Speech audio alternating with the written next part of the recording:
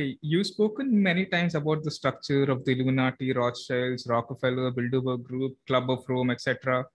But really, who's on top? Who's running the world? I mean, yeah, I see. I've not really gone into this in detail because it's something I wanted to come to after really covering the year and now, the spice and stuff. But my metaphysical views are, I mean, are highly, you can say, controversial to say the least. Okay, especially if someone just approaching this for a normie, definitely. But even in our community, a lot of people don't really get these depths that they are. And I would just say this, right? Like, don't dismiss something that sounds you can say whack. Like, I wouldn't dismiss flat earth theory just because it sounded whack to me. No idea ever sounds whack to me. Okay, like whether that's flat earth or wide, I always consider things that this could be true. No idea is too whack to be true. Okay, like our world is that messed up and reality works in a totally different way compared to how people typically perceive it, that a lot of people, what they think is not possible is actually quite possible once you really understand how the world works and how the building blocks of nature work, right? So I'm not saying this. People might think that, okay, Johan believes in non-human entities and stuff. So on what basis is he dismissing like flat Earth and all this stuff? You know, because that's equally whack as this. Yeah. But I have genuinely considered flat Earth as a possibility. I spent a lot of time researching that and then came to my opinion that it's not true. I heard a lot of debates on the subject and then convinced myself. Similarly for the whole terrain thing, like I spent a lot of time researching all the beloved darlings of the terrain theory kind of ideology, like Andrew Kaufman and Thomas Corwin, and like all these people like Stefan Lanka and all that. And after researching them and like seeing the counter arguments, like I was convinced, okay, this is not true. And I trust me, I've done the same thing for my non-human research, for my like the same rigor with which I put things out, and I have strong opinions. Like I have subjected the same to my beliefs on spirituality, to my non-human views. So I mean, the counterpart of that would be listening to people who are, you can say, on the end of pushing these theories and then listening to skeptics as well, right? Because that's how you tend to balance that. So I've spent a lot of time researching atheism, scientific materialism, pure skepticism, materialism, as well as I've spent a lot of time researching the evidence that exists to show that we're really living in a non-material world, that reality is actually holographic. We're living in some kind of computer simulation. It's like a sophisticated computer game, you can say, where you have this cosmic Wi-Fi, which is like the electromagnetic level of reality, and our bodies are the computers, like similar to how this laptop works right now, right? Like there's Wi-Fi all over this room, but I can't really see it through my senses. Is because I have a decoding device that can take the information and the information contained in these waveform fields of the Wi-Fi and actually convert it into Pratham on the screen out here.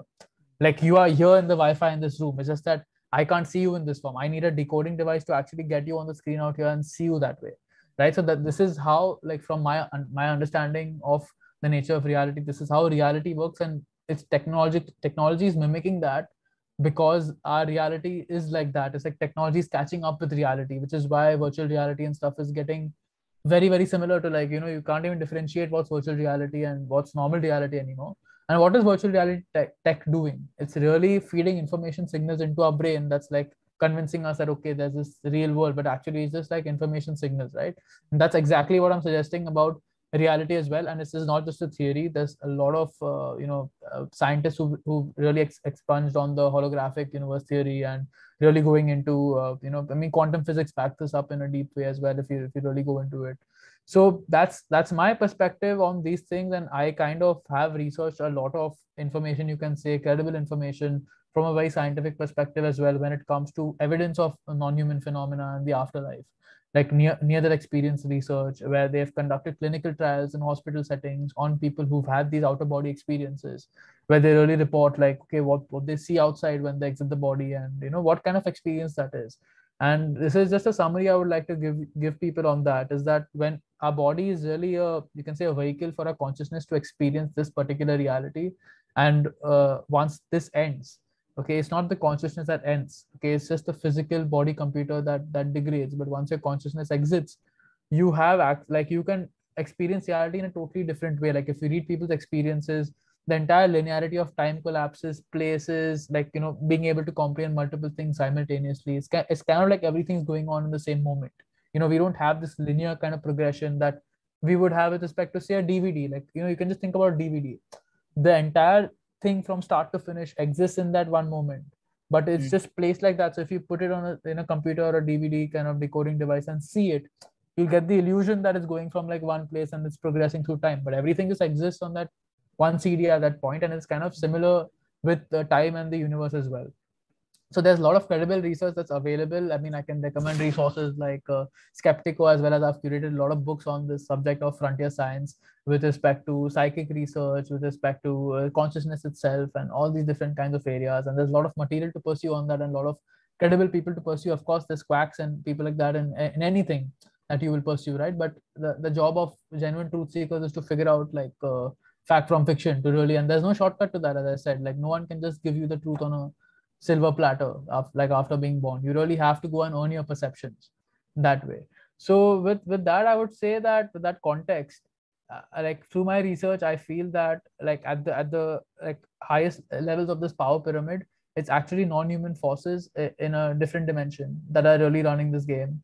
And this is one of the reasons why you can see the kind of extent of satanism and pedophilia among the highest levels of the power pyramid. This is, I mean, you can just keep the non-human thing aside for a while, but if you just look at the bloodline families and you see the evidence from survivors, from people who've been part of these families, from many different sources, like kids who attended satanic rituals and describe what they've seen over there that way, and ancient world and how this phenomena used to go out in the past, and the evidence that's come out about political pedophile scandals and Epstein and all this stuff. If you really investigate, there's very credible information. Like I would recommend Sean Stone's documentary Best Kept Secret. It's a 5-part thing where he really goes into great detail about all the satanic and pedophile scandals that have happened out in the open. There is many cases abroad as well as out here in Australia and Belgium, where these scandals have leaked, and like very high profile people have been involved in that, right? So why are they after children? Why are they after sacrifices? People have to think about these things. Okay, these are uncomfortable things. When I really got into this research and I came across this evidence, I think I spent a good 1 month being depressed, like just lying in bed all day, because it's really difficult to go through that pain about like what a child or someone could have experienced on the receiving end. And the more you get convinced of it, the more scary it is, because it could be your child, it could be anyone else who's in the world. It's this thing is going on right now. It's a serious issue. Like children are dying and being sacrificed on certain days in the calendar, which are very sacred to the elite, where they conduct these mass ritual sacrifices and stuff. So yeah, what is the question, man? I think sorry. From this, I want to ask, like, what do they get from killing and fucking kill children? Yeah, so that's what I was getting to. So actually, the people who are conducting these rituals, they are possessed. Either they have like entity attachment, or they have some kind of consciousness that's taken over them. And this is a very real phenomena. This is why when people tend to go into low vibrational states of consciousness, like people tend to have addictions when it comes to drinking, or they tend to get addicted to drugs, like bad drugs and stuff. Of course, there's a whole difference between drugs and psychedelic compounds as well, and like how we can use them and why the setting matters. So I'm not dismissing all drugs as this one broad thing, because that's another reason like why people think I'm controlled op, is because I have like a pro psychedelic position, and like I'm against hard drugs, but that again, that's also on my principles that I don't think these things should be banned, because I believe in individual liberty, and I believe that people have the right to do whatever the hell they want to them, as long as they're not harming anyone else. And that includes bad things, right? That includes harming the body, that includes mentally torturing yourself, that includes whatever the hell you want to do, because it's your experience. Like this is a free will experiment. You were created by the universal consciousness that's split into you to be able to have your experience and to learn your mistakes and grow through lifetimes as your soul evolves that way.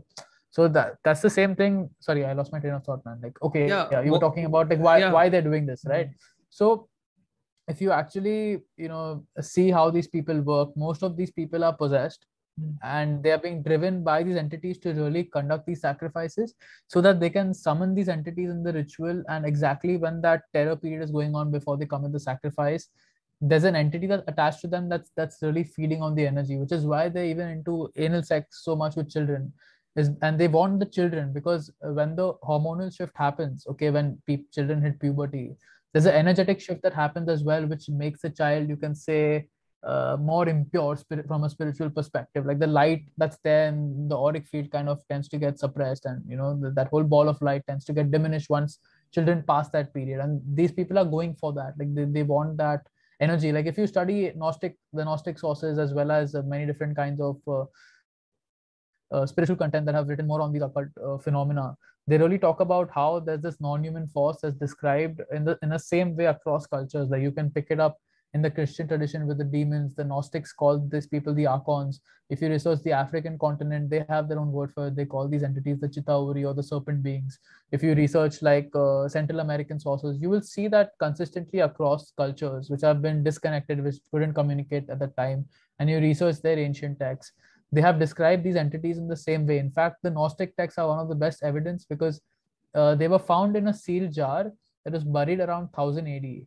Okay, and they found these in 1945 in Nag Hammadi in Egypt. And when people actually translated them and put that whole thing together, these Gnostics were describing reptilian and gray entities, which are the primary, you can say, holographic form in this reality that this malevolent level of consciousness takes. That's really behind this whole agenda of enslaving human consciousness. That's kind of the text in which they describe these reptilian and gray entities 1000 years back. And if you see the research now, you can find a wide variety of sources that didn't know anything about the Gnostic texts that are talking about the same phenomenon today, like people who've been you can say part of secret space programs or black budget covert operations, classified projects. Okay, all this stuff exists, especially within the US government. Like many programs are funded without Congress or anyone knowing about them. Like they're sanctioned directly from the deep state military and stuff. Okay, so you can triangulate these things. You can look at the ancient world, you can look at modern phenomena, and everything kind of comes together. But you have to really go into that and do your research yourself, right? So that's what I was saying, that these texts really describe the archons as well, like this kind of force, this malevolent force that really is behind this whole thing, and that's created like a virtual reality simulation for us that we're currently experiencing. And these texts also talk about how these beings actually keep us humans in low vibrational states, like of fear, anxiety, depression, anger. And see, this is not me saying that all these states are bad. There's a point at which everything that comes up needs to be processed. Like if I'm feeling angry after reading about my loss of freedom or my liberty or satanic ritual abuse or whatever, this whole new age idea that we're not supposed to feel these emotions because they're negative and we're supposed to stay with like that's absolute mind control. The Satanists put this stuff out there through the new age movement to actually brainwash people into not looking into this stuff, right? But these are again like pitfalls, like this whole avoidance of negative emotions. Every emotion has a reason, and we need to like process that and actually integrate that when we feel that. But the archons actually have created a society through their puppet bloodline families that have controlled this whole system, wherein they've structured society in such a way where they've controlled the sources of education as well as they have infiltrated almost every single area of life. And they've made it in such a way that humanity by default, especially through the banking system and how much it impoverishes people and really saps money from them and harvests people's energy. It's like people have to keep working their whole life, have to keep working endless hours just to make ends meet. And this system is not by accident. Okay, whatever we're seeing in the physical world, everything I've described with respect to the banking system manipulation, how the political system is set up, about government, and like how all these laws are passed, all of that is really a masterminded plan by dark occult forces who really understand this knowledge that I'm talking about. And they are doing it in, I mean, full intention of really achieving that purpose, that in a mass default state there is war, there is suffering, there's chaos, people are constantly stuck in issues and these emotions. And this is exactly what these we can say malevolent states of consciousness feed on. And they've structured society in such a way for that. So the reason I said that is because in the rituals itself, they after this energy of children, really, by putting them through that torture and terror and stuff. So that's one of the reasons why these people do it.